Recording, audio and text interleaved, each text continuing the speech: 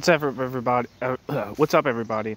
Uh, this is chapter 3 of Norman Levine's The Tragic Deception, Marx, Contra, Engels.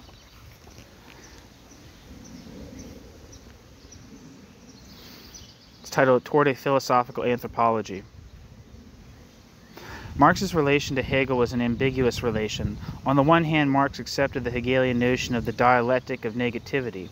Stripped of its idealist wrapping, the idea of negation was placed in a worldly setting by Marx, given material form made into a social class, the proletariat, which had as the proletariat's historical duty the negation and overthrow of capitalism. On the other hand, the Hegelian philosophy of culture was categorically rejected by Marx. In negating Hegel's conception of culture, Marx's intent in the critique of Hegel's dialectic and general philosophy, Marx formulated his own philosophy of culture as well as communism. Marxism has too often been thought of as a strategy for social revolution, as an economic system dedicated to the nationalization of property, and not often enough as a philosophical anthropology. One of the major weaknesses of Marxism, it has been argued, was that it attempted no description of basic human nature. Without an analysis of the human essence, the argument concluded it was impossible to correctly portray how the good society should be constructed. Marx, however, did indicate that he thought the human essence to be. Marx did speculate on anthropology, and from these speculations argued that communism was the form of society best suited to correspond to the human essence. Communism was an anthropocentric society. The attempt, therefore, to arrive at the major features of Marx's philosophical anthropology, to sketch the outline of his philosophy of culture, not only will take us into the heart of Marxism, but will illustrate most clearly how Marx envisioned a communist society. Marx's philosophy of culture derived from 4 ideas. These ideas were 1. Objectification, 2. Alienation, 3. Reappropriation, 4. Self-affirmation. Section 1. Objectification. Self-consciousness for Hegel was a kind of force. Self-consciousness was compelled to express self-consciousness as self, to manifest self-consciousness as self. Self-consciousness had to objectify self-consciousness as self in the natural entities that surrounded self-consciousness, and to mold and shape these entities in accordance with self-consciousness's own laws. Objectification meant the outpouring, the release of consciousness as a modifying and reconstructing energy into the human and physical environment. For Hegel, however, objectification was purely a spiritual process. It was mind that was the modifying instrumentality. It was mind that sculptured things, fashioned ideas, created institutions. For Hegel, man was the self-creation of consciousness, and history the museum of man's myriad temporal transformations. Man could recognize the world, know the world to be, in fact, his world, because he was aware of the labor, had knowledge of the activity of his own consciousness. Knowledge, i.e. world, was self-knowledge. In order to understand Marx's approach to the problem of objectification and its deviation from the Hegelian format, it is first necessary to analyze what Marx meant by the objective. What was objective to Marx was human species being. Man had needs and abilities, felt hunger and pain, was passionate and sensuous. The sharing of these qualities by all of mankind was for Marx human species being, or human essence. The objective in Marxian philosophy was the naturalistic component of species life. Self-consciousness did not play a part in this Marxian definition of objectification. Instead of a rational process, Marx was conceived of a material physical interchange between man and nature. Objectification for Marx meant the expression, the manifestation of human needs and abilities in the material world. Because of his essence, man had to labor. Because of his essence, man had to actively modify the physical world to satisfy his own needs. Objectification for Marx meant the outpouring, the release of human abilities compelled by human need in order to so modify the physical as to guarantee his continued existence. The process of history for Marx can thus be described as the humanization of nature. Nature was not given a human form, a human visage. Rather, nature was so shaped, so altered that it would accommodate itself to human needs. Nature was humanized because human labor forced it to affirm and support species life. For Marx, as for Hegel, man created himself, but whereas the Hegel human self-creation was,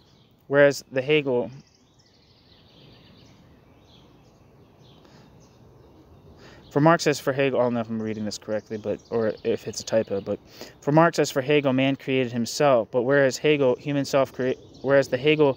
self-creation was the labor of self-consciousness, for Marx, human self-creation was the labor of the naturalistic forces of the species. History was not, in the Marxian scheme, the expression of universal spirit. Man made man's socioeconomic environment, and this socioeconomic environment was a productive environment, which in turn determined the conditioned man's idea thoughts, and values determine the creator himself. Section 2. Alienation.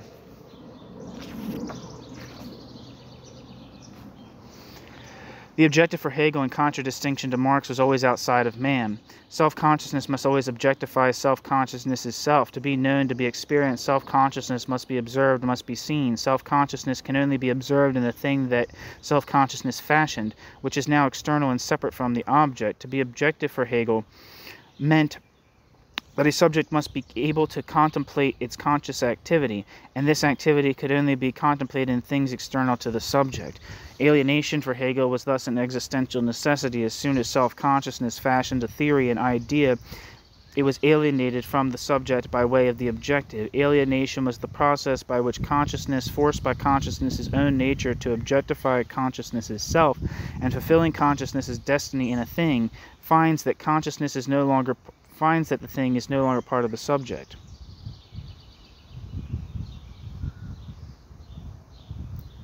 Finds that it is no longer part of the subject.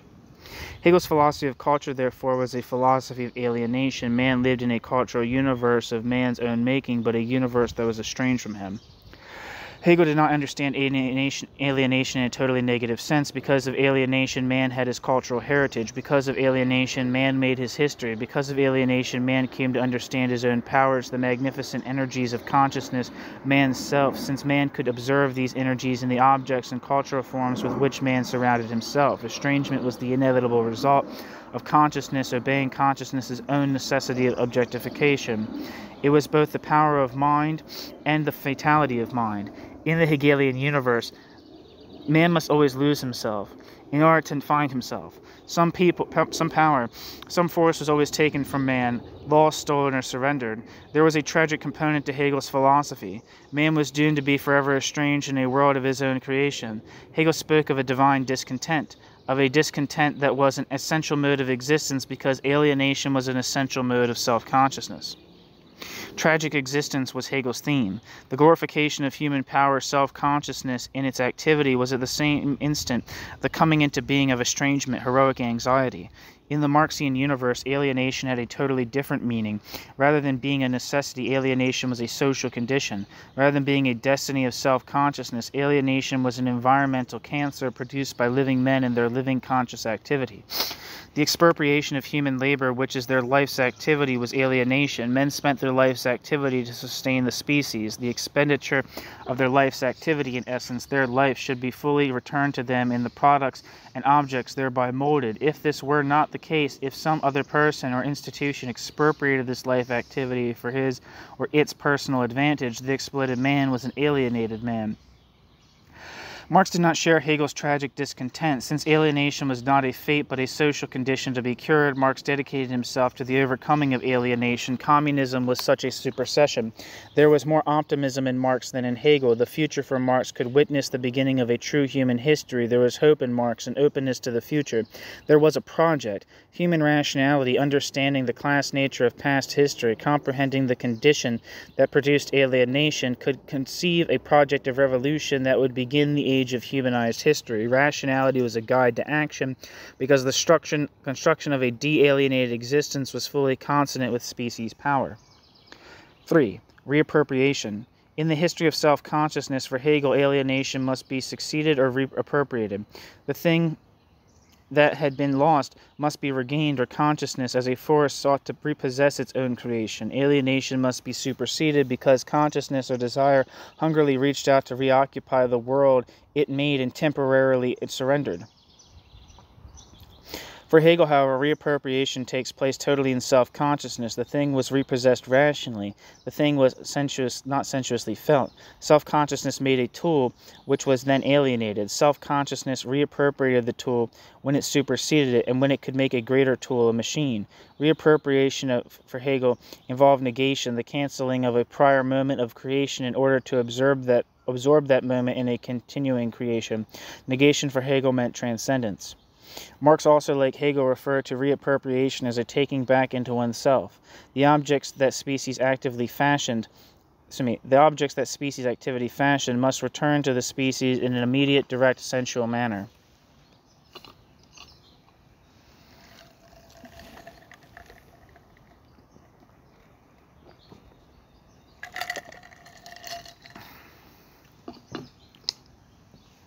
Quote, "The objects of his drives exist outside him as objects independent of him, yet they are objects of his needs, essential objects which are indispensable to the exercise and confirmation of his faculties. The fact that man is an embodied, living, real, sentient, objective being with natural powers means that he has real sensuous objects as the objects of his being, or that he can only express his being in real sensuous objects. To be objective, natural, sentient, and at the same time to have object, nature, and sense outside oneself, or to be oneself, object, nature, and sense for a third person is the same thing." End quote.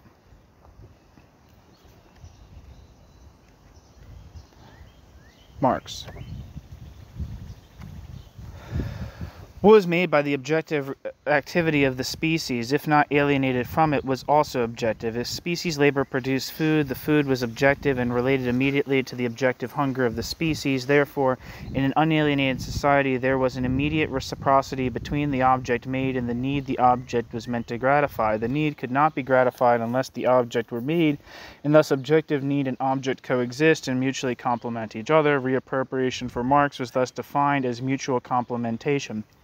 It was predicated on the interdependence of man and modified nature, the harmony, balance, the sensuously pleasurable reciprocity of objective need and object. In this sense, the world for Marx should be a world of enjoyment, for if modified nature complemented need, then labor would produce its own immediate and direct pleasure.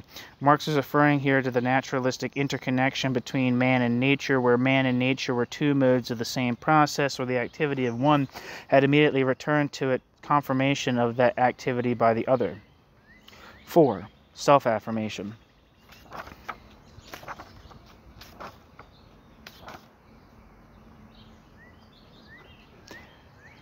Self-affirmation for Hegel was a process that took place in self-consciousness. Self-affirmation was that moment when self-consciousness was most like self-consciousness itself. Therefore, self-affirmation was the moment of negation. Self-consciousness was most like itself when in the activity of transcendence. The Marxian definition of self-affirmation had two forms, integration and joy. Through the production of the objective, individual man was integrated into the species. Because man's production was directly social production, man produced for the entire species and himself simultaneously. Therefore, in the act of production, man reaffirms species being in its twin modality, in its objective expression in the individual, and in its universal form throughout mankind. Because species activity was feeling sensuous activity, the confirmation of that activity was joyful. When a man made paint, and it confirmed the sense of sight. When a man made music, and it confirmed the sense of hearing, he was the recipient of joy. Communist society was to reclaim the world for man, that is, the reappropriation of human objectification was at the same time reappropriation of the human essence. The humanism of Marx in a modulated, economized form was also a dominant factor in the Grundrisse and Capital. Indeed, the crucial notion of species being was transported from the Paris manuscripts to the Grundrisse. In that later work, commenting upon how the economic process should enhance the interconnectedness between man and man, Marx asserted that, quote, "This proves that each of them reaches beyond his own particular need, etc., as a human being, and that they relate to one another as human beings, that their common species being, Gattungswesen, is acknowledged," end quote. Marx. Further on in the same work, when discussing the evolution of man from his tribal to his communal existence, Marx wrote that, quote, "Human beings become individuals only through the process of history. He appears originally as a species being, Gattungswesen, clan being herd animal, although in no way whatever as a polis creature in the political sense," end quote. Thus, in the more mature Marx, the notion of a common human essence was still present. This anthropological core, however, was understood by the economized Marx as need, as physical and psychological want, as the requirement of human self-sustenance and well-being. In addition, Marx still conceived of history as the autogenesis of man. Anthropological essence remained, but it received different forms, different modalities, was a historical product as it moved in history through various economic and productive structures. Nevertheless, as the later Marx speculated upon the social and economic requirements of human life, it became apparent to Marx that the overriding concern was the production and reproduction of subsistence. Quote, The aim of all these communities is survival, i.e. reproduction of the individuals who compose it as proprietors, ... The production, however, is at the same time necessarily new production, destruction of the old form. End quote.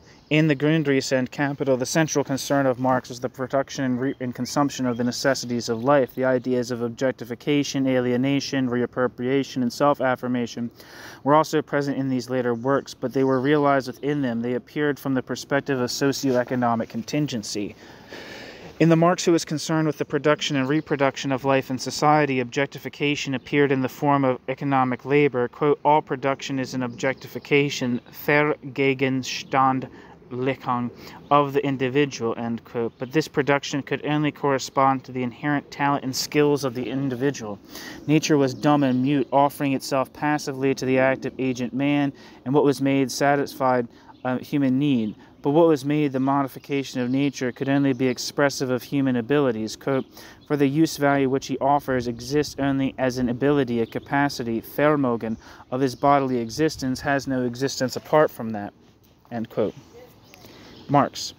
In order to labor, man must appropriate. What he appropriated was the materiality provided to him by nature, a vast laboratory, a storehouse of mutable objects. Nature offered to man the physics upon which human powers of modification could operate.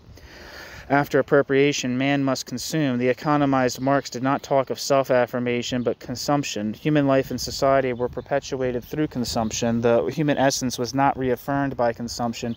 Rather, consumption reproduced individual and societal survival. The theme of alienation was prevalent throughout the later writings of Marx. The whole structure of Das Kapital recounted the destiny of human labor as it was expropriated by the greed of the capitalist. Society under capitalism was alienated society par excellence because the wealth in the hands of the propertied classes was essentially the stolen labor of the masses. Part 3 of Volume 1 of Capital was devoted to a discussion of the working day. Of course, value was created by labor. Under this formula, the working day assumed critical importance because any extension of that working day, by whatever means, equaled more labor time and therefore more value. In these pages, Marx described how the capitalists attempted to increase the productivity of the working day by the use of machinery, of women, of children, by the enlargement of the population in order to increase its profits. The length of the working day was not simply an economic problem, not merely a matter of time. Rather, it was a matter of life. By increasing that day, the capitalist, in fact, stole from the worker the time he had for his own life. The worker was then victimized, dehumanized, and the time he could expend on himself for his own enjoyments and development grew smaller and smaller. Furthermore, Part 4 of Volume 1 of Capital was devoted to a discussion of machinery. According to Marx, machinery was the best way to enlarge the working day. Machinery enlarged the working day in two ways. Machinery improved the productivity of the labor, and because of the better means for production and transportation, it quickened the rate of circulation. Value could be produced faster, profit could be realized faster, and thus the circuit for the production of capital intensified and multiplied. Consequently, the introduction of machinery, factories, industrial plants was one of the major quests of capitalism. But the factory destroyed the bonds of human interconnectedness. The communal village, the familial farm, passed into the wastebasket of history. In their place stepped the atomized, the barbarized factory worker. The industrial worker was thus not only alienated from his fellow worker, but also from himself. Working in unsanitary conditions, he himself was reduced to a machine. His labor was monotonous, dull, and his movements simply replicated in mindless fashion the mechanical movement of technology. Alienation in capital was not primarily alienation from man's species being. Alienation in capital was not primarily anthropological. Alienation in capital was fundamentally socioeconomic. Human labor made its world, and within that world man was alone, dehumanized, a victim of his own creation. In a world made by the self, man was estranged. Such were the principles of Marx's philosophical anthropology. They were derived from fundamental presuppositions regarding the nature of man. But the principles of Marx's philosophical anthropology are not merely guidelines, mere direction. They are sources from which a radical criticism of past and existing societies can be unleashed. It is not enough to attack societies because societies restrain and hinder productive forces because they curtail economic abundance. No criticism of any society from the Marxian perspective can be complete unless it is shown how that society deviates from the principles of communist philosophical anthropology. In short, The human essence, as conceived by Marx, must always be the final criterion in judging the positive or negative features of any socioeconomic formation. Marx's definition of communism conformed to his anthropocentric view of society. That is, in a communist society, it was, quote, impossible that anything should exist independently of individuals, end quote. Marx's attack on bourgeois economic apologists like Smith, Ricardo, and Proudhon began from the basis that these men treated economic categories as eternal. Exchange, money, labor were seen by bourgeois economic theoreticians as adamantine categories that were present and operative in all societies at all times, in fact determining these societies by their unchanging laws. Marx is opposed to this categorization of economic formulas because they were there independent of man, existing above man, beyond human control, in reality determining the manner in which human beings necessarily must function. Marx's theories of surplus value as an attack on just such an eternalization of economic categories. To begin discussing economics from the basis of exchange was at once to alienate man, because we immediately debated a mechanical process, a law of natural objects rather than human activity. To begin discussing economics from the point of view of money was immediately to dehumanize man, because the point of discussion became the dumb, mute object money, a thing in itself without any human relationships, rather than the power of human beings to modify their environment. Thinking of economic categories as immutable for Marx was simply another form of Hegelianism, that is, of idealism. If things were made immutable, they became in essence like the world spirit, veritable gods, sovereign, unchanging, all-powerful. What Marx wished to do was to historicize economics.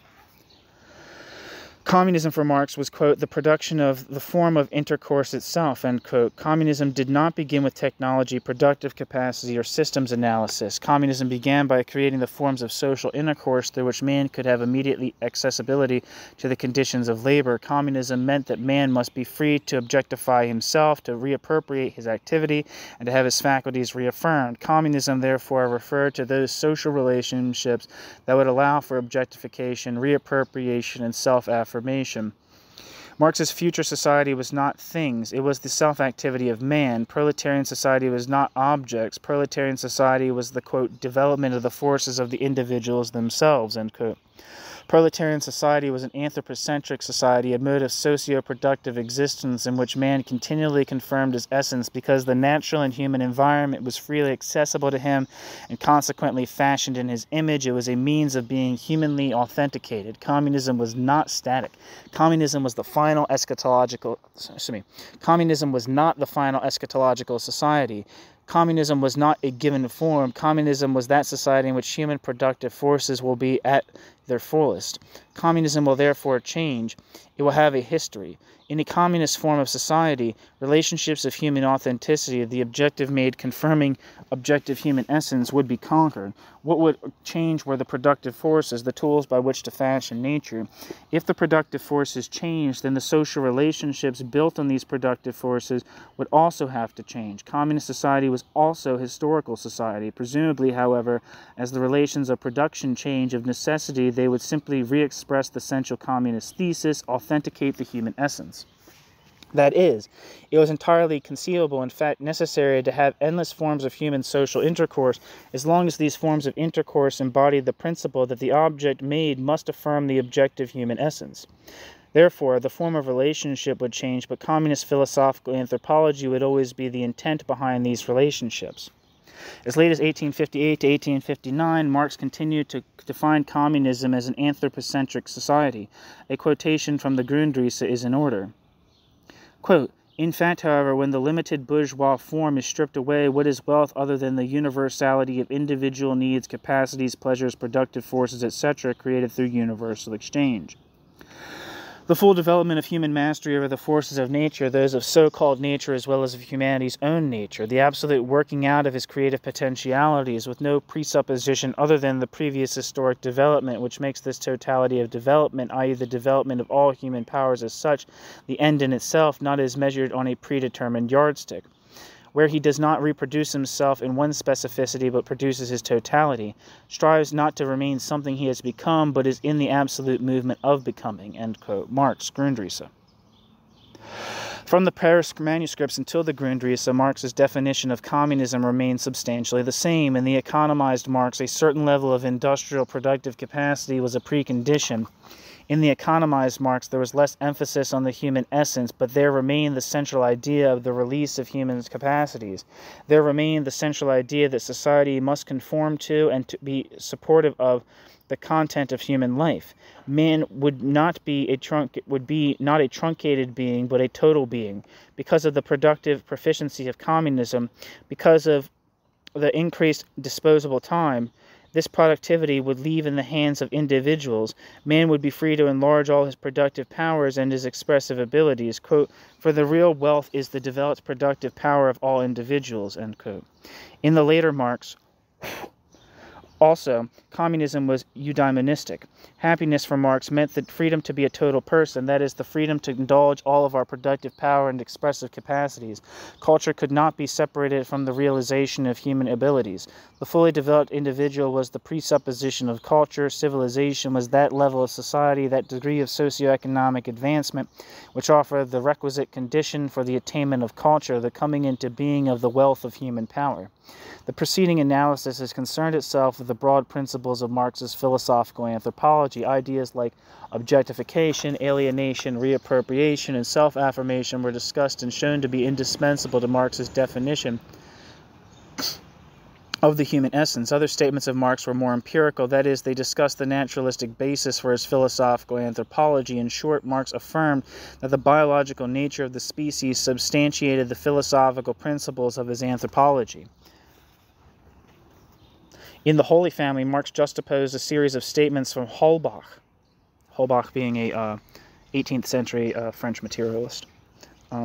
Quote, "Man can only love himself and the objects he loves. He can have affection only for himself and the other beings of his kind. Man can never separate himself from himself for a single instant in his life. He cannot lose sight of himself. It is always our convenience, our interest that makes us hate or love things, ... But, quote, it is his own interest. In his own interest, man must love other men because they are necessary to his welfare, ... Moral proves to him that of all beings the most necessary to man is man." End quote. End quote. I'm not sure if, I guess that's a Holbach quote by Marx, from Marx, within a quote from Marx, from The Holy Family. In the above paragraph, Marx affirmed that the basic nature of man was emotional sensate. Man was a thing of passion. Man felt pain and passion as well as happiness and love. Man had naturalistic needs and naturalistic abilities. Rationality also inherently belonged to the species. But the sensate nature of man was the actual condition of his sociability. Because man had needs, he had need for other people. Because man felt passion and happiness, he needed to associate himself with other people. Human sociability, human species existence, was merely the expression of the sensate character of existence. Marx was aware of human self-interest, human selfishness. Marx was not Rousseau. Marx did not believe that humans basically were good. Self-interest was also a feature of species sensate existence. But self-interest could also serve as the basis of human integration, was itself the ground of the need for human relationships. Quote, "If correctly understood, interest is the principle of all morality. Man's private interest must be made to coincide with the interest of humanity." End quote. Human rationality must devise means to that private interest so that private interest can be generalized into universal interest. In Marx's analysis of human sensate nature, he was traveling along a path similar to that of the moral philosophers Thomas Hutchinson and Adam Smith. In the 18th century, these men were attempting to make men's passionate nature serve as the basis of morality in society. The philosophy of emotion and empathy was replacing religious morality as the ground of brotherliness. Drawing upon English philosophy, which Marx designated as leading directly to socialism and communism, Marx felt he had found in the sensuous substrate of species existence the naturalistic foundation of social cooperativeness.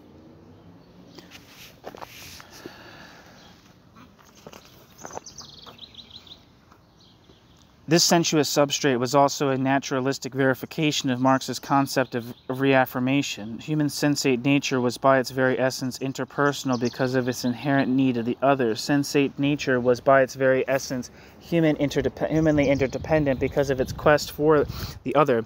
This dependence upon the other, this fulfillment through the other, was what Marx had in mind when he talked of human and species self-affirmation. It should be clear from the above discussion that for Marx, human sensate nature was society itself. Social life did not derive from the passionate nature of man. Rather, social life had to be the passionate nature of man.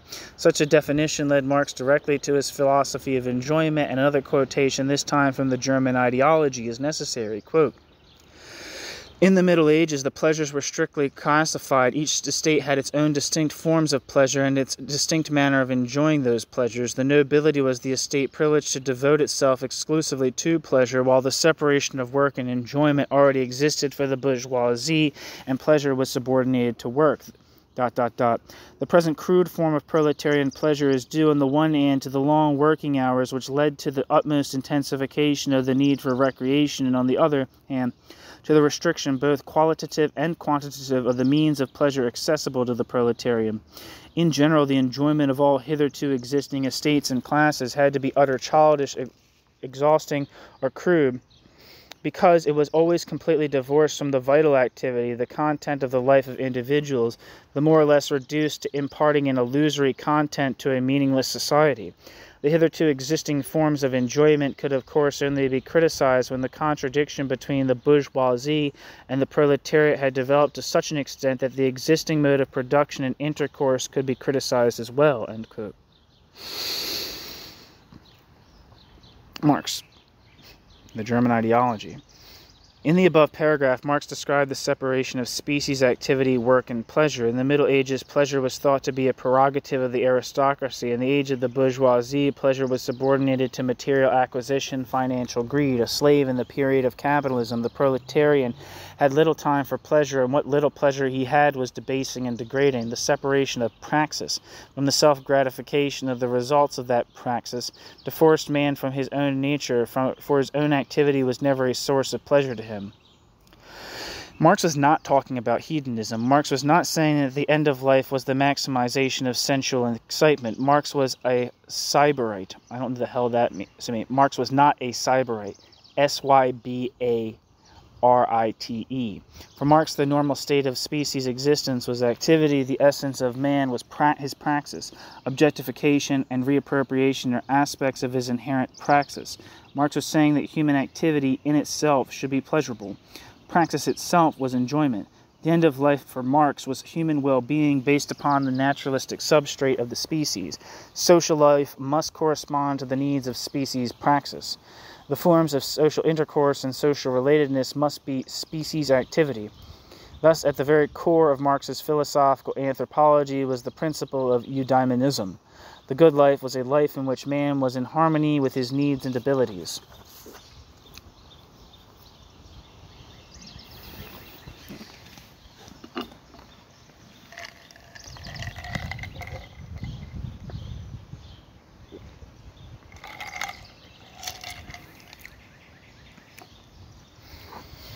Marx's philosophy of enjoyment, his definition of happiness, his life in accordance with nature, also served as the basis for his definition of virtue.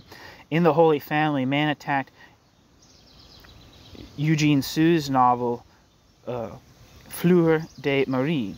Quote, "Good and evil in Marie's mind are not the moral abstractions of good and evil. She is good because she has never ceased suffering to anybody. She has always been human towards her inhuman surroundings. She is good because the sun and flowers reveal to her her own sunny and blossoming nature. She is good because she is still young, full of hope and vitality. Her situation is not good because it does her unnatural violence, because it is not the expression of her human impulses, the fulfillment of her human desires, because it is full of torment and void of pleasure. She measures her situation in life by her own individuality, her natural essence, not by the ideal of good." In this passage, Marx launched an attack on Christian ethics. End quote, Marx, The Holy Family. In this passage, Marx launched an attack on Christian ethics. A morality of sin, a morality of guilt, was a complete distortion of human nature. An ethic that appealed to theological abstractions, an ethic that needed the support of institutional authority and superstitious threat, was an ethic of total self-alienation. To speak of goodness as divorced from species essence, to speak of goodness in terms of duality, the natural man evil, the spiritual man good, was to impose upon man a fateful severance from his own essence. Thus divided, thus hopelessly estranged, the creative and life-producing forces of man would die.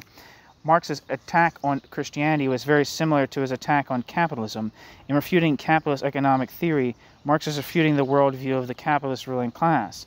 Such an attack was absolutely necessary because the worldview of the proprietary bourgeoisie was based upon the expropriation of human praxis of the laboring masses.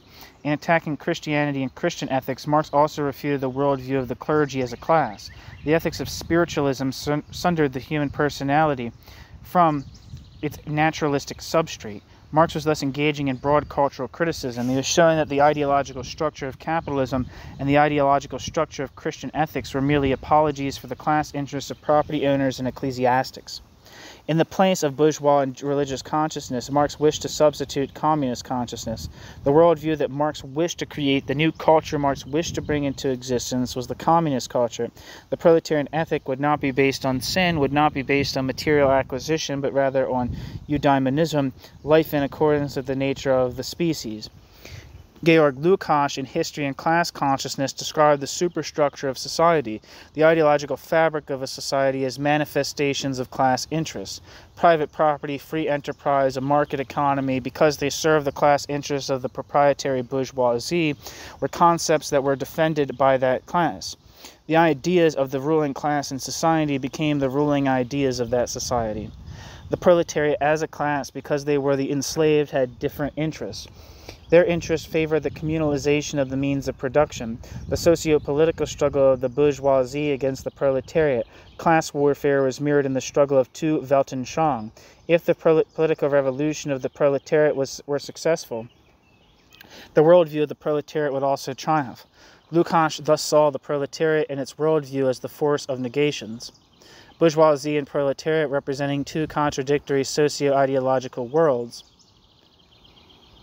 The one old and living beyond its time, the other new in the force of the future, stood in mortal dialectical opposition. The proletariat must transcend bourgeois decadence. Class consciousness for Lukács was thus merely the expression of class interests. Cultural criticism, art, philosophy, and morality could thus only be undertaken from the point of view of class consciousness. Certainly, the dialectic of negation was crucial to Marxian cultural consciousness. Marx spent the better part of his life demonstrating how bourgeois economic theory was merely the expression of bourgeois class interest. New classes in society, new classes spawned in the womb of an old society, will always carry with them a new ideological structure, a negation of the old, but there was more. There was the naturalistic substrate of species essence. There was that passionate and emotional basis of human existence which Marx saw as the essence of social existence. This too must be incorporated into Marxian criticism. Bourgeois society was not only decadent because it perpetuated the slavery of property. Bourgeois society was decadent too because it violated the species nature of man. Thus Marxian anthropology was another tool for judging the alienation of man in society, judging whether history had indeed become true human history. That's the end of the text.